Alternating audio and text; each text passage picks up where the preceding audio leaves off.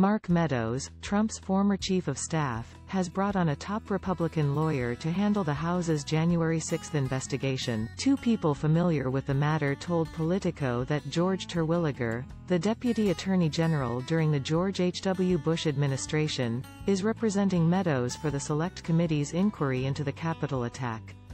Terwilliger confirmed that he represents Meadows, who did not respond to a request for comment. Terwilliger's representation of Meadows, which CBS's Ellis Kim first noted, signals that the former White House chief of staff is taking the Select Panel's probe very seriously. The hiring also signals that Washington's tight-knit conservative legal community is paying close attention to the issues the House investigation touches on, including Terwilliger is influential and well-known in the D.C. legal arena.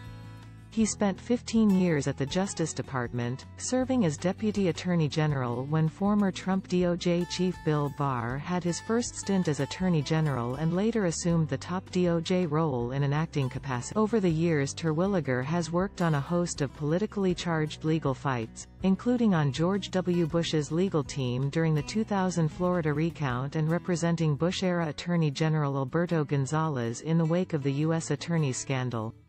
More recently, Terwilliger represented former Representative Aaron Schock, R.I.L. when the Justice Department probed Schock for corruption. DOJ dropped the charges against Schock. Meadows, meanwhile, is a central focus for the January 6 Select Committee. The committee subpoenaed him on September 23 and has since said that he's engaging with its investigators. Steve Bannon, another Trump world denizen subpoenaed the same day, faces a criminal contempt vote Thursday after he stiff-armed the committee. Meadows faces no such Representative Benny Thompson, D-Miss, the chair of the January 6 panel, argued in a letter to Meadows that he has detailed knowledge of the events that the committee is. You were the president's chief of staff and have critical information regarding many elements of our inquiry, Thompson wrote in a letter accompanying the panel's subpoena to Meadows. It appears you were with or in the vicinity of President Trump on January 6, had communication with the president and others on January 6 regarding events at the Capitol and are a witness regarding the. Meadows was backstage at the raucous National Mall rally that came immediately before Trump supporters attacked the Capitol.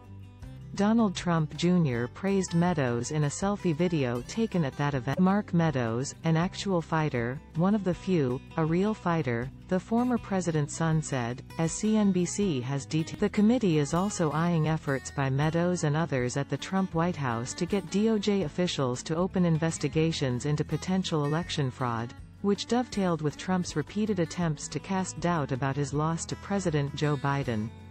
Notably, Barr, Trump's own top cop before leaving office, has said DOJ didn't find evidence that fraudulent votes could have impacted the. It is unclear how much help Meadows will voluntarily provide to the committee. Correction. An earlier version of this report misstated when Politico broke the story. CBS was the first to report.